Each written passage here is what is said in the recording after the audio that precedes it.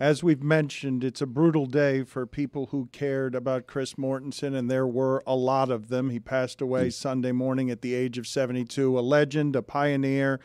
And I think Adam Schefter will tell you, because I felt like I saw it happen on television, Adam Schefter was helped by Mort at every turn in a way that didn't seem threatening to Mort. And a lot of people in this business would have been threatened by Adam Schefter, but we'll get his words. Thank you, Adam, for making the time for us. Can you tell us about your relationship with Mort? Yeah, I mean, it transitioned, Dan, and I appreciate you having me. And my condolences to Mort's wife, Mickey, and his son, Alex, who he loved very much and talked about all the time.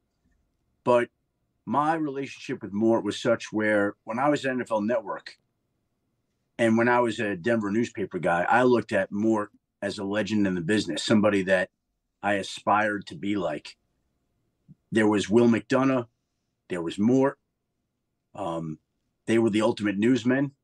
And when my contract was coming up at NFL Network, I got a call yesterday from John Walsh, and he said, I want you to know how much Mort went to bat for you and was integral in bringing you to ESPN. I said, I've heard that, John. I know that people have brought that to my attention, that I'm not there without his support, without his recommendation, without his blessing. And he said, no, I'm telling you, like, he went to bat. We got to get this done. And, I always knew it, but it's another thing to hear it again on the day that we lose him. And, he changed the trajectory of my life, just as he changed the trajectory of so many other lives. Go ask Daniel Jeremiah what Mort did for him. Go ask Jeff Darlington what Mort did for him. Go ask so many people around ESPN. And he went from being a legendary newsman in my eyes, one of the greatest reporters in sports history, to becoming a friend, an advisor, somebody that I would lean on, learn from. He was the best. He was the best. How uncommon is it in this competitive of a business, Adam, for all of what you said to be so? Because I found it deeply uncommon about him. The fact that everyone is talking about decency and kindness today. That's the word, decency. That's the word. And, yesterday after we lose him, I can't tell you the number of people that reached out that shared their experiences with Mort. And here's the thing about it. They were all incredibly thoughtful, like him. They were all remarkably decent, like him. And, I get a text yesterday from Chris Ballard, who seemed all emotional, the Colts general manager, about how much Mort supported his son playing football this year. Like, nobody would have known that. And Chris was lamenting the fact that his son didn't get to meet Mort in person. Peyton Manning forwarded me 7-8 emails that Mort had sent him through the years, and you just read them. And they're incredible in their thoughtfulness and support, and just how much he cared for Peyton and people, not just Peyton. I have those emails. So, it's hard. We spoke this week, and, the irony is he actually sounded good to me this week.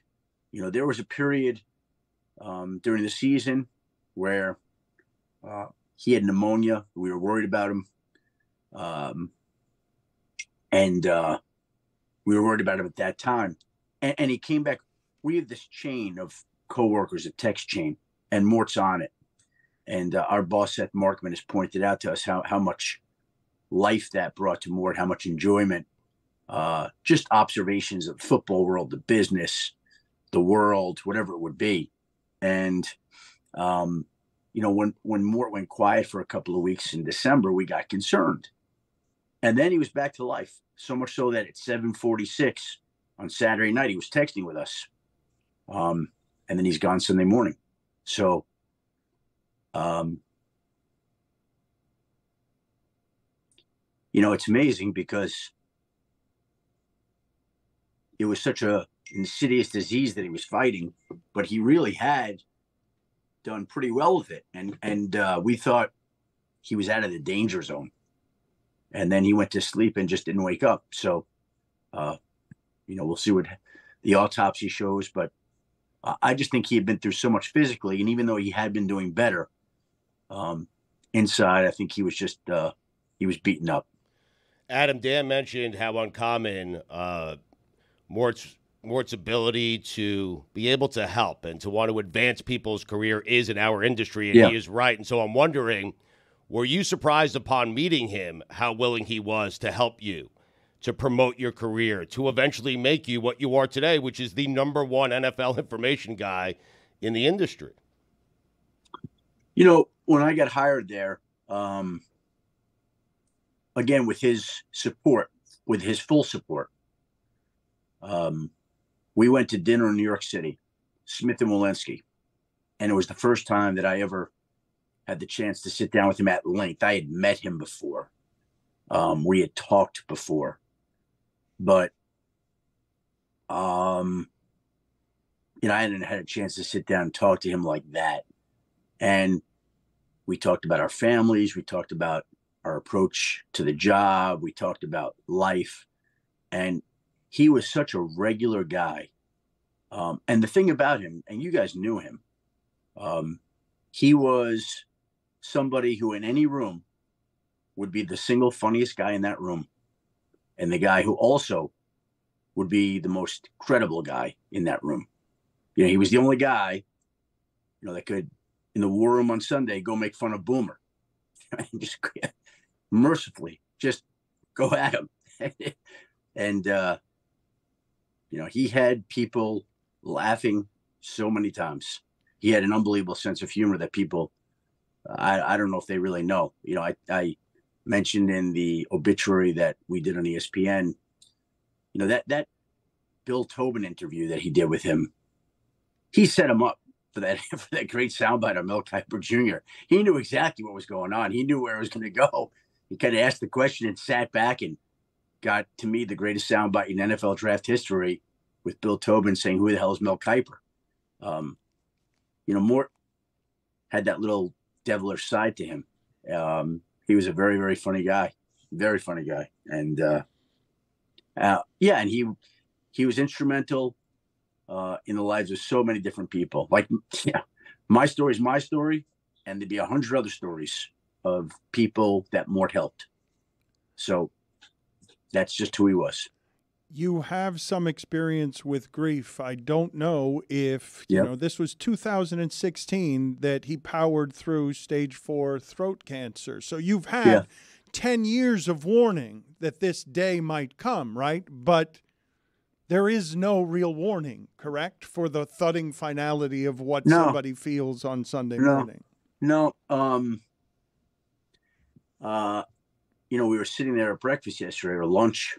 It was about 12:30. I got a call from my boss, and he told, I was like, I was completely floored. Like, I was in shock, and my daughter started crying.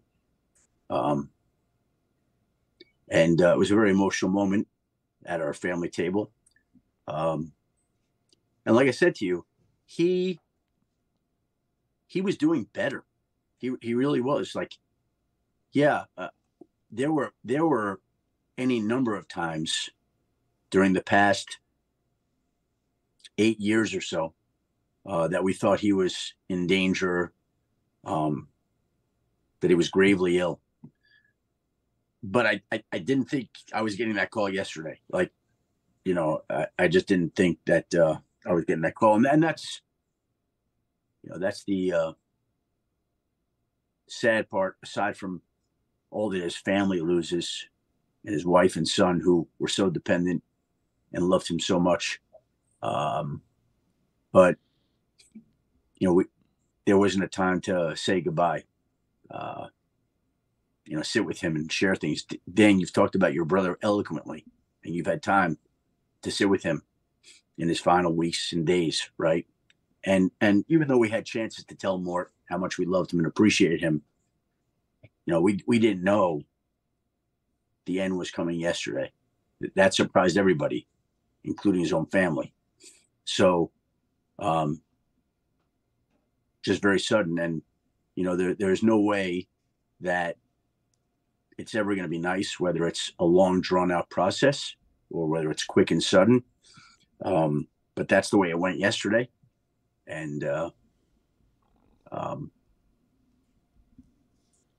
you know, you knew him very, very closely. So I don't know if this is a dumb question to ask you. I have a hard time imagining him angry. I just have a hard time imagining it. Did you see him angry very often? Yeah, not very often, but I've seen him angry, and I'm trying to think of exactly when it was. You know,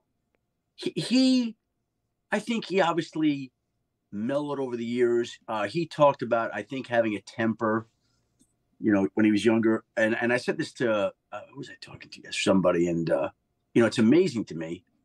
When I got hired at ESPN, when Mort signed off on that, blessed it, recommended it, he at that time was 57 years old.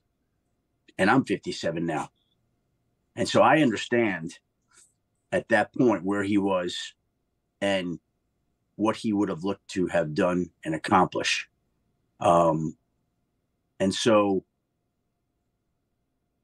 that anger, that temper, I think it dissipated over time. And I'll just say this, like, there may have been a couple of things that I had seen temper wise, but when I was the guy who was wound up or stressed or just really tight over a story or something we had coming up, I mean, he was always the guy that could deflate some of that tension from me. And I don't think there's anybody that could do that other than him. Only him. You know, he was the guy that could make you laugh at the most stressful moments, you know, like it was just him. You know, I wish we had the clip. I can remember when we were going through the Richie Incognito Bullygate scenario. And that morning, you know, we came out of the report and Richie started coming at me on social media. And, you know, Mort, you know, was a little bigger than me, you know, gets on TV and he's like, you know, Richie Incognito said, bring it. You know, Mort gets on TV like a big brother. He's like, you want us to bring it, Richie? You come with me. And that was Mort stepping in as a big brother to defend his little brother who was being picked on. You know, that was Mort. What will you miss most about Mort, Adam? Everything. Just who he was, the man he was, the decency he had, what he meant to his family, what he meant to his friends, the humor, the laughs, the memories, all of it. I don't know how you sum up a life well lived like that, but you know, that was somebody, you know, like I said, we spoke this past week for 15, 20 minutes, Tuesday or Wednesday. I invited him, you know, there was a function going on on the East Coast. And I said, why don't you come stay at my house this June? And he said, you know, I can't even think about June right now. We'll talk about it when I get there. I said, okay, you got it, Mort, but I'd love for you to stay here. You know, I'd love for you to come spend the weekend and hang out. And I guess that was affirmation that he knew that he wasn't counting on any time, even if he was, in my mind, doing better. So that's kind of where he's at. When you ask me what I'll remember about him, I'll remember how much I loved him and how much he meant to me and how much he meant to so many people. How moved were you by the outpouring yesterday? Because it was nice to hear everyone have consensus of opinion on how it is they were touched by him. It turned it into truth for people who may not have known him to hear it from so many different places. Yeah, well, this is not to diminish him. I mean, that's what happens when somebody, passes a lot of times. But with him, all of it was real and all of it was true. A lot of times when people talk about what a great person. Okay, yeah. And many times it's right. But, with him, it was all true. And then some. It was all true. That's how great he was. Adam, thank you for making the time. We won't bother you with any of the mundane football questions you're used to getting this time of year. Heartbroken on your behalf and broken in general. Thank you for being on with us. Thank you, guys. Adam. I appreciate having me and allowing us to celebrate Mort a little bit here. Thank you, Adam. Thank you, sir. Thank you, guys. Jessica, I would like a numerical answer to this question. What number person was I this weekend to text you the video of Sam Hartman running in slow motion with flowing hair, giving off a little bit of Momoa, Jason Momoa, just regal and slow motion, sexy and tan. Did a lot of people send you this? Honestly, Dan, people don't send me videos of Notre Dame stuff because everyone in my life knows that I've already seen them. And I think people get sick of me being like, haha, I've seen this. So, yeah, you might have been the only one, actually. Okay, because everyone else just knew better. They knew that you had already seen Sam Hartman in slow motion, melting hearts all over the internet. So that was slow motion, huh? I thought he was just slow. You just thought that was the speed of a general Notre Dame quarterback.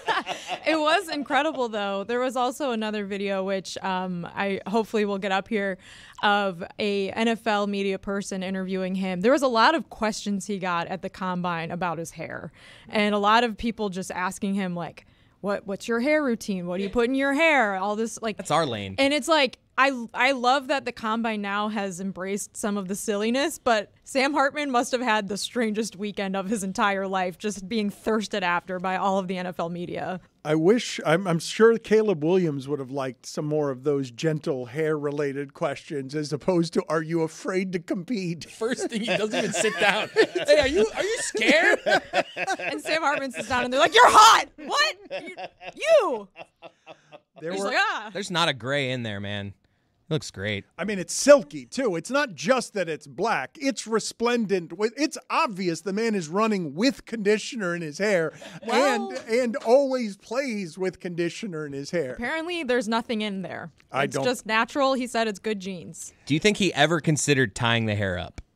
He was rocking a man bun during some of his training earlier this winter. Yes, Chris. Man. Yeah. Put it on the poll, please, Juju, at Le Batard Show. Do we have to test Sam Hartman's hair for steroids?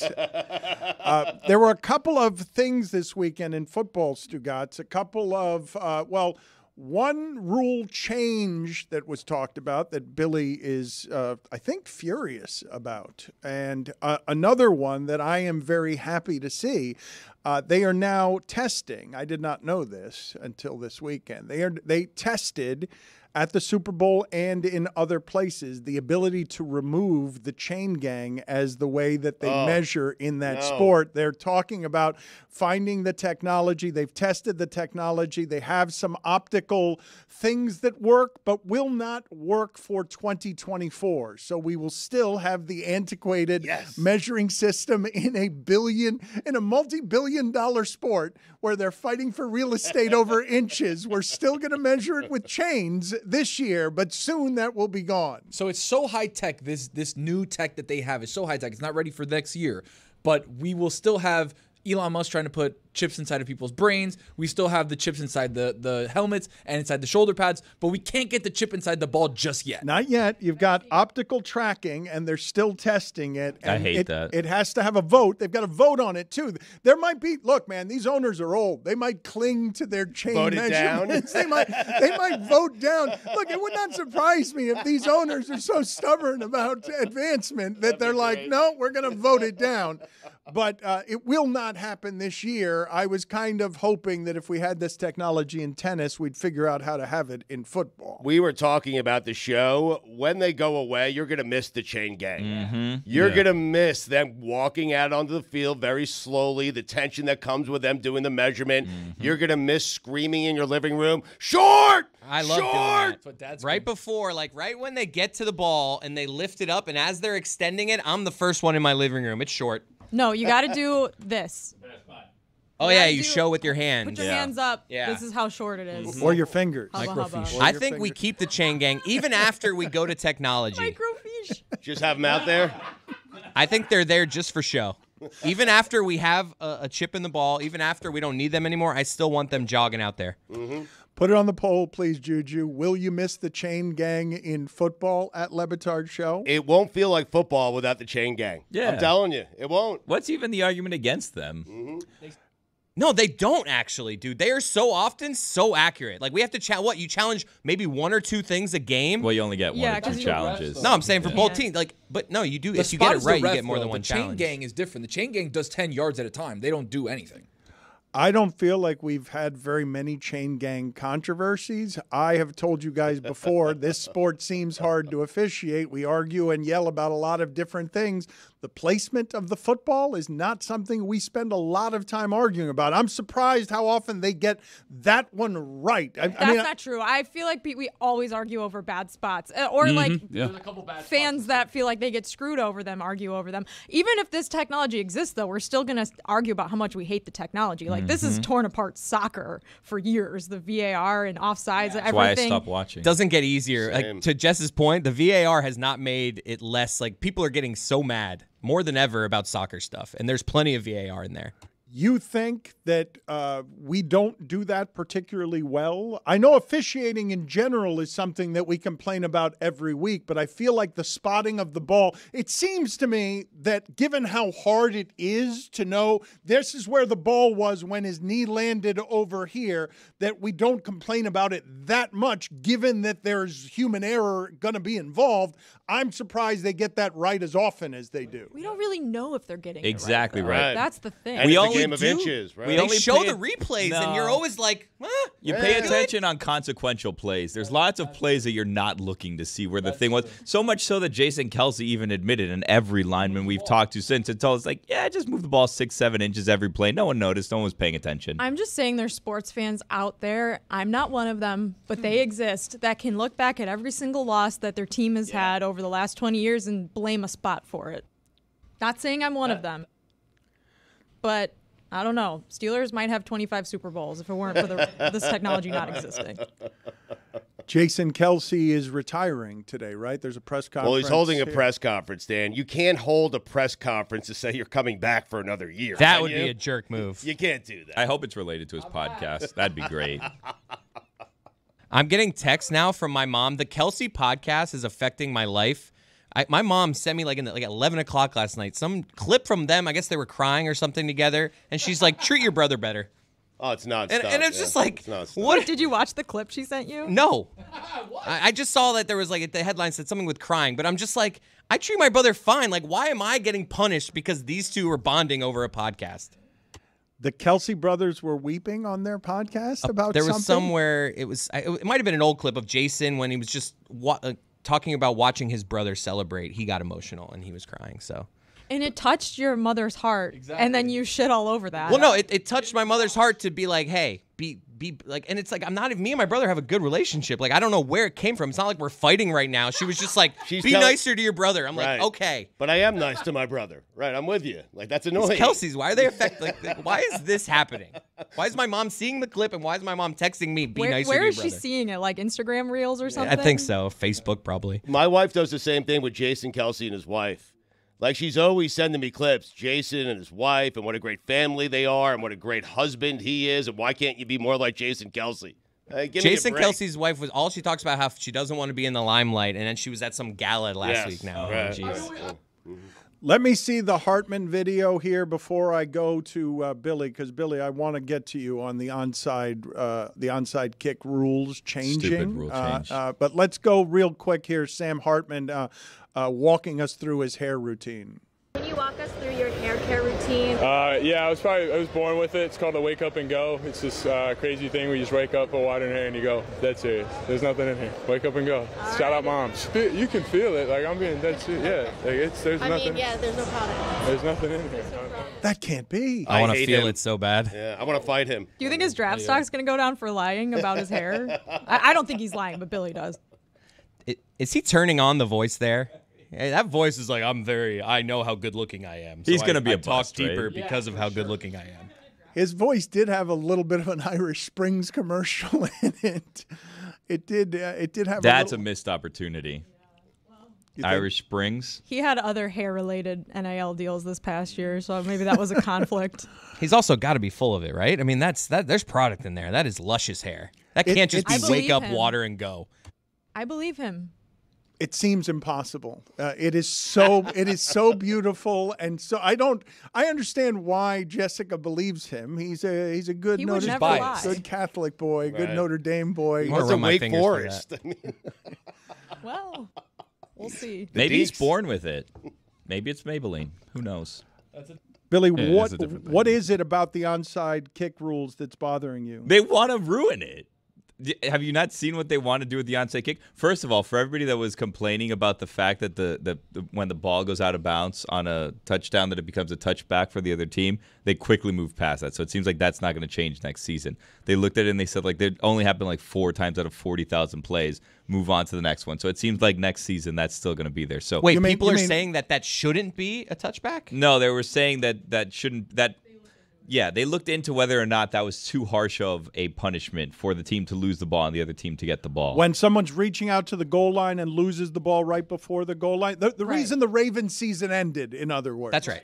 Okay. But the touchback, it's not hard enough. It's not harsh enough. They should punish they should take points off the board. Wow. You got to protect the ball. All right. You know what? That's fair. It's not harsh enough. There has to be a bigger penalty. It's not. Zay Flowers doesn't just have an echoing offseason of shame where Baltimore's mad at him. It needs to be even worse than that. Game over. You lose. There. Fixed. Good rule. Immediate ejection. It's like the first drive of the game, and someone fumbles into the end zone, and they're like, all right, well, that's the game.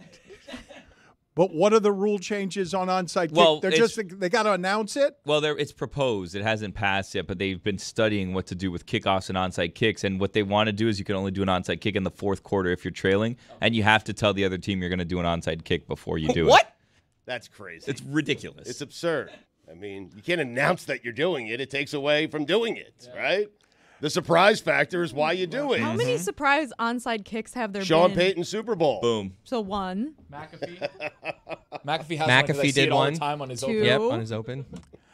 I think safety needs to be the primary enough. concern. If you want to be Waiting safe, for don't three. play Get football. Stop football. Exactly right. You want to be safe, play another sport. Please. Go play tennis. Enough. Enough Golf. with the safety. Enough with the safety. dangerous It's sport. gotten insane. Put it on the poll, Juju. Enough with the safety. Go play tennis. Yes or no?